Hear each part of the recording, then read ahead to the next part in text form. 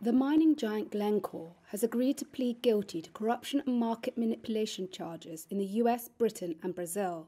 The company said on Tuesday it expects to pay up to $1.5 billion as a settlement. It's accused of bribing foreign officials in countries including Nigeria, Ivory Coast and Cameroon. The UK Serious Fraud Office claims Glencore agents and employees paid bribes worth more than $25 million for preferential access to oil. One of its US trading arms is also alleged to have engaged in a scheme to manipulate US fuel oil price benchmarks. US Attorney General Merrick Garland.